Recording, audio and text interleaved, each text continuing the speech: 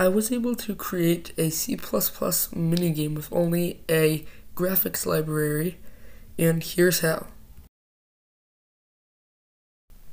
I started out with just an idea for a game where I would have meteors on the screen and I would be like a small rock that was floating there, and my job, I wasn't the rock. I would have to like try to save the rock from getting smashed for some reason by clicking around it and knocking it away from it using it was supposed to be a shockwave, but I didn't really have time to implement a shockwave effect and I didn't know how.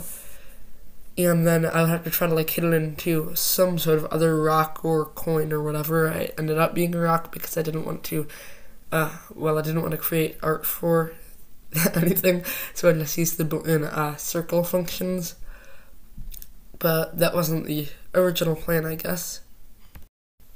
You can see some of the later gameplay.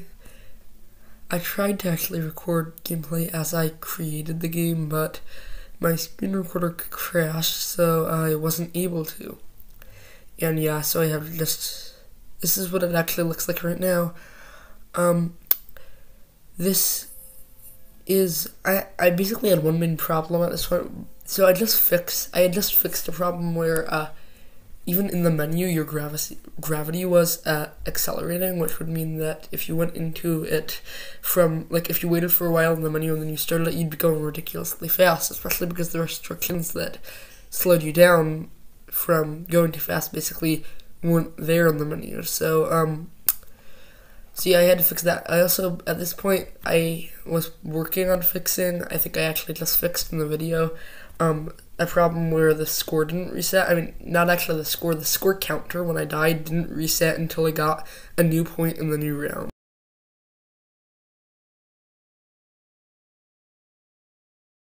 So around now, I noticed that the text on the menu button was a bit offset. The menu button just wasn't like quite wide enough. So I opened the game a few times to actually make sure I wasn't just hallucinating. And then I basically just fixed that. It was literally just 1 pixel off, not a big problem, but it really annoyed me, so yeah, I fixed that. I spent a while just playtesting more and more, looking for more bugs to fix. Yeah, and this was actually like the one time that I wish there were more bugs in my code because yeah, there wasn't really anything to do. I then noticed that so the background didn't look very spacey. It looked more like of a gray-brown.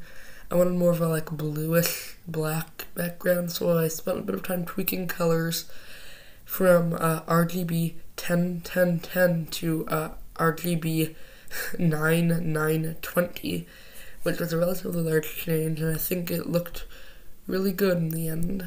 And yeah, that was basically it. By this point, I finished everything and I uploaded it to GitHub. Yeah, I was done.